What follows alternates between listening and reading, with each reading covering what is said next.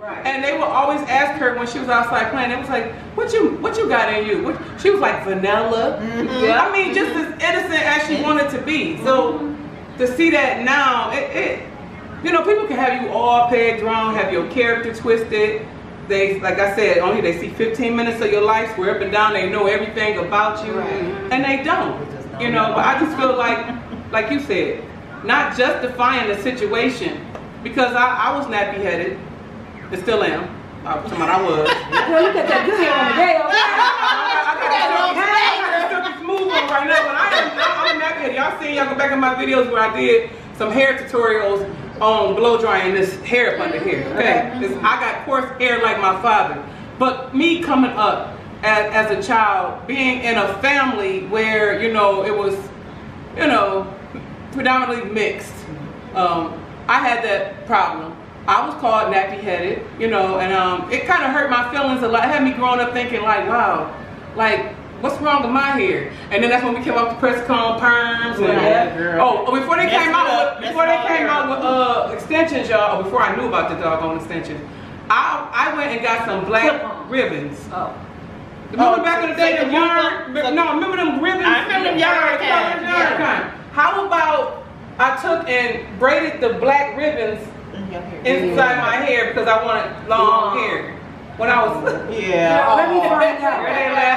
They was laughing at me. No, this is a better one. This is a better one.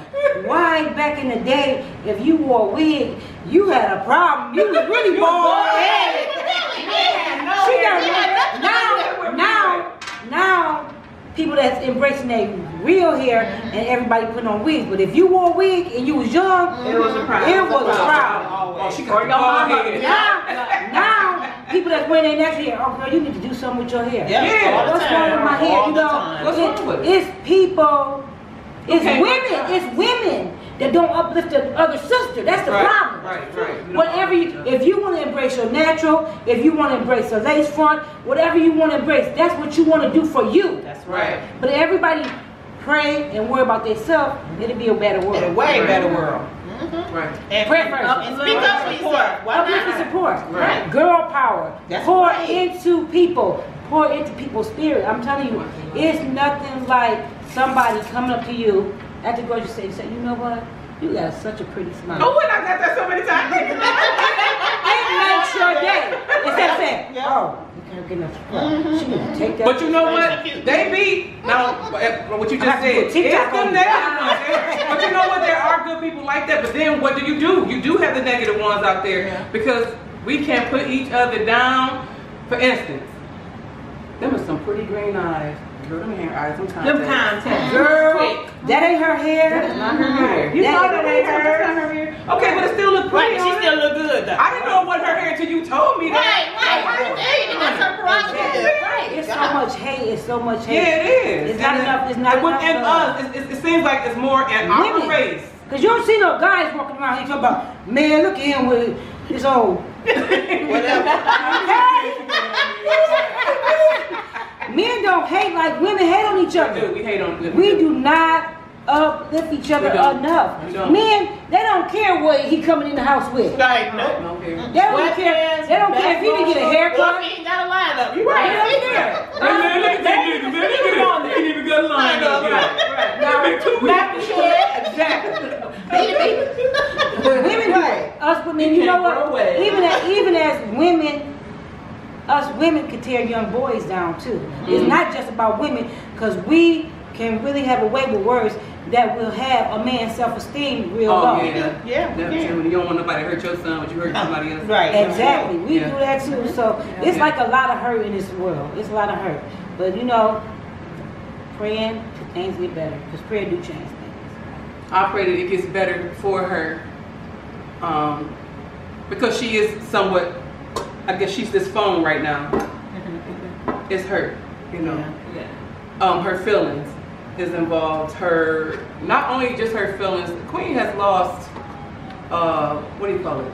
She's missed out on opportunities. A lot of opportunities because, and that's a form of Yeah, keeping the sister down. That's it. You know, keep her down. Like, oh, she getting up there, keep her down. No, y'all surface this video back up. Yeah. You know, it's like nobody's focusing on. Go pick up something. You know, nobody. Who's gonna be the bigger person to say, okay, well she apologized. Yeah. Okay, well she said she was sorry for that. Okay, no, bring it up though. She getting up there. Yeah. It gets too good now. Yeah. Why do we have that syndrome? It seems like. But you know what? It's not that. Just like in the hood. You pull up the new Lincoln, they like, oh, where'd she get that from? She must get her income tax. Or sugar daddy or something. I told you she was sleeping with that old man. Yeah, It's not that she worked hard. It's not that she had 2 jobs and she saved her money and got her Lincoln. It's hate. Right. It's not, and like you got to surround yourself around people that's gonna build you. But they can work even your family members. Even your family members. The families will hurt you first. Yeah. But you know what I realized? You take that one to heart. You know what I realized as an adult, and this is so true. Hurt people, but not only that, you don't go out, so I'm having a bad day, my feelings hurt. I don't go out and pick a stranger to hurt. That's right. I go pick on my daughter. You know what? You get on my Go clean up your room, go do this. Right. You ungrateful. You know what I'm saying? Yeah. So I'm trying to be mindful when it comes to hurting people around me that loves me. Because people around you hurt you. And it be the closest one to you. Just like when your mother or your grandmother going through something, they're going through age, they say the hurtful stuff. You be like, but they was hurt, right? You like, you on your last leg and you still trying to hurt somebody? How you do that? They gotta get it out. But it don't be towards a stranger. It be towards the person that love you. Taking care of them. Right. That's what it be. It be people that take you taken care of. And so it's just like a really hard. Life is hard. Life is hard. Especially when you got people that's constantly ripping you down. She's constantly dragged. And a lot of now they gonna say that's too, because you know they say that things in videos and in comments and things. Yeah. Why she just now saying something? She ain't say that before when they was like, now she I think they cool back together. No. A lot of things I have not spoken on because Queen asked me not to speak on. A lot of times I would call Queen. Do you hear what they're saying? Do you see what they're saying? You want me to say something? Right. You know, would you please tell them I've always been that type of mother? This is not like something brand new. Okay, I was known as that was 10 overprotective. Okay. But when she tells you, I'm going by, this is, to me, this is her role. This is her platform. And she said, don't say nothing, don't say nothing. But when your child comes to you and say, Momma, and I know when Queen hurt. Queen basically handles her own. She'll let me know, Mama, please, stop. I can handle my own, stop. But when she come to me and I get that call, she be like, Mama, guess what? There it goes. That's how you know. There it goes. Like, what? What's up? You know, well, this happened and this happened. I already know. You want me to say something? And then off the top is, you know what, go ahead.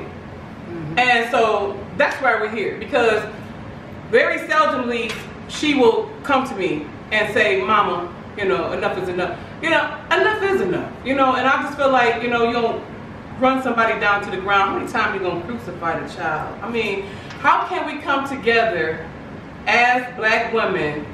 First of all, we gotta have forgiveness. That's true. Forgiveness. Because we have a hard time forgiving. Now, I understand, believe me, y'all, don't slap me when I say this, all three of you. I do understand a lot of black brothers, because our sisters can give them a hard time. You're not gonna get off the subject. We are so unforgiving. So unforgiving. No, how I know. After we ran him down. And tore his character up. And we bring it up again later on. And didn't do nothing to uplift him. Because guess what? We focus on the negative. But baby, I'm trying to make it better though. Yeah, when she said that before. Then why you stand with him then? If he said it before. If he said it before, then you shouldn't have trusted him then. Bounce. But we have no type of forgiveness, no remorse, no nothing. And you can't single out one person and say, you know, she ain't black, or she, you know, she's mixed. That's hurtful. That's like somebody telling you, you're not black. You ain't black. You ain't with us. You don't count.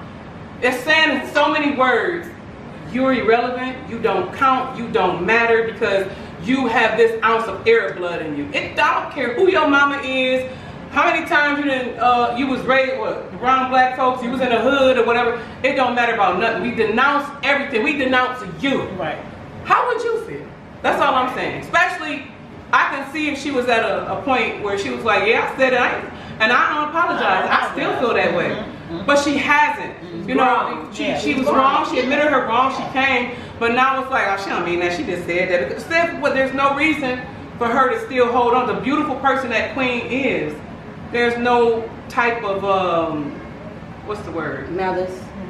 Yeah. There's no type of malice or nothing to even hold on to. And there's no reason that she doesn't need nothing, no reason to just lie or just say, well, let me just say this because I'm worried about them hitting me. Right, nothing. Because ain't anybody gonna hit me, you know. That's not gonna happen, you know. But from the fact that y'all have to look at her personality and see the type of person that she is. And if she's offended, Queen is always quick to apologize. That she do get from me. Yeah. If I offend somebody, I'm always quick to apologize. Always. You know, because that's the household that I know what pleases God, and that's what the household Queen was raised under. You know, you said something, you know, you go back. You know, I've said a lot of things out of anger, and I come back and apologize. But you know what I'm learning? Social media is not forgiving. Not at all. At all. No. They're not. Hold on. Better hold on to it. Yeah. Yeah, bring it up. Yeah. Social media, but you know what? I'm scared to say OJ name, but maybe I should. But you know what? The thing brought him back up. Right. But the thing about it is, with social media ain't got no friends. Right. Right. Because people don't even know how to be a friend to people when it comes to social media. And you don't know who half these people are. And then you know what? We so petty. I ain't gonna lie. We got this friend. She loves social media, and so she'll post our videos and stuff. And it got to the point like, I did some petty stuff. I'm like, why did you post that? Why did you post me dancing like that? You know I go to church. She looked like, well, if you go to church, why was you dancing like that? And I said, God knows my heart. But she like, okay, if you're gonna get that mad about it, why did you do it? So you want to wear this hat, then you want to wear that hat. What hat is you gonna wear? And I'm like, whatever hat I want to put on, don't put my stuff on social media unless I want to put it on there. Yeah, but we came to a mutual agreement on.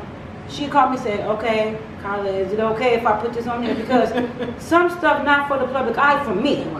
I work in an education setting, and some stuff I don't want my students to see me doing. I want them to look at me on what they see. Because whatever I go home and do behind closed doors is my business. And that's because you're not in the public eye. Now you just said something. Right. I'm not in the public eye. Right. But since she is. And she is. It just be like if Queen was not in the public and Queen was at home and Queen said this. It wouldn't be no problem. It wouldn't be, well, it may be. Let's say if it is. Say it is. Say somebody do come to the door with their mom and they be like, oh yeah. It might be. Today it might be able to go to and your and such and such. Off the top, it would have been the same attitude it is now, not because we're in the public eye, but like, come here, Naja. You shouldn't have said that. Right. You shouldn't have said it like that. Right. You know what I'm saying? Because I am a black woman. Right. I got nappy hair. But you shouldn't have said it like that. But however, I'm gonna keep it real. What did your daughter do to her for her to call her that name like that? And they make us said it out of anger. How we said it out of anger? Because what did you do to her? Because she didn't just say to make her say that. Yeah. You know what I'm saying? You'll say that. And at the same time, we as parents, if we sensible, we squash it, make them to apologize like they usually do in the hood. Right. And it's over with. It's over. But since this is public, It just goes. don't let it go. Don't let it go. I mean, y'all hold on to it and don't let it go. And what is it? 17? Yeah, 2017 that video was made. It's 2020 and it's still surfacing. I'm not making no excuse, but I'm gonna say this. We make a lot of mistakes and we say a lot of dumb things in life. Period. I have said some dumb things. I have said things that I regret. I wished I never said. But there's a time where you have to understand where that person was at that place and time. Exactly. You can't take them and hold them to where she is now and say, no, you that girl back there. No, I'm that woman right here because I'm a woman now. Been growing and learning. I was a teenager there. You can't put me back there. You can't put nobody back. No. You know, we all grown. I can't look at Carla and say, or Diane or Tracy and say, no, you that same one. You know what I'm saying? Yeah, I just from the hood. I'm like, girl, I'm being down and I came a long way. Okay, so you can't hold that against somebody. Yeah, you can't. You just you know, keep it whole. People grow and they move on, and if you can't move on from that, then what is that saying about you? Yeah, exactly. You know, I know that it's grown women saying this. You know what I'm saying? Because it's a lot of deals, like I said, that she has missed out on. So you mean to tell me you can't find it in your heart, or are you going by what you heard? Because a lot of us go by what we heard. What? Don't use her. She don't like dark skinned people. For real? Well, I'm good, girl. Wow. Did you even do research? Did you even look up? Did you even see? You know what I'm saying? Or are you just going by the fact that your girl told you? I'm gonna go by what my girl said because that's my girl and she ain't gonna lie. I ain't using her. Whatever. And it's 3 years old, and she's grown now. Yeah. She's a woman now. She's apologized several times, and you could tell it really affected her. When I went on Instagram, it's a million things Queen can be talking about and address. That's true. Her new album, her new song. Everything. She took the time out, and that's how you could tell it was bothering her. And also, at that time, she came to Instagram to talk about the Colorist issue. Pack Light, she got the $1,000 challenge for the song or whatever. She could barely get out that's what she wanted to promote as she was getting her views up to talk about this issue. That's how I know that it was really bothering her. And like I said, that happened 3 years ago. But she really wanted to address that and get that out. She took a lot of time. Like she said, she apologized. She went back, you know, explaining what happened, how it happened. Again, she addressed it again. She apologized again. She's sincere. Now, all of us know Queen. We know how she is. We know how she was from a little girl. And it was nothing malice, nothing evil or wrong that she said when she said what she said. She's grown from that, and she's grown now, and I just don't feel like she got to keep apologizing. So I hope Queen never liked the drama. Never. So she was always with a happy, giddy, goofy. But Queen loved to make you laugh. Still like that. Very silly. She loves to make you laugh. So you can tell she was the type of person that wouldn't want to start no drama. No, she's not the type. Opposite. Not to say she's scary, no. But if Queen can avoid a fight, Queen will avoid a fight. Right. So her character is not going to be, I'm just going to say this just to, you know, people who run a fight and say stuff like, well, I'm going to tell you this. Some words. Her godmom, Carla over here, she's scary, okay? So, I was taught, some girls, don't hold this against me, social media, the other girls ain't got nothing to lose. They'll dig your eye out. They'll pull your hair out. And not to say they're ugly on their face, but they're ugly inside. Because you can be the prettiest woman on the outside, but you can be so ugly in the inside that your beauty don't even shine. Then you could be the one that didn't get any looks, don't have the nicest looks, but you can be so beautiful that your light shine. So when it comes to Queen, to me, I feel like that situation, it was traumatized. She was traumatized by that because it kept on happening to her. Yeah. It wasn't one incident, but it was several. So when you get trauma by something, and then now she's going through it again, so that's like a second trauma with her. Right. It's like, you know what I'm saying? Bringing everything back up. So, if anybody deal with trauma, it lingers on you. It lingers on you. And sometimes it shapes the person that you become. Because when something embedded in you and it hurts you so bad, you do look like, now, this girl right here, she don't have nothing positive to say. It just brings up a lot of childhood memories. You get what I'm saying? Yeah.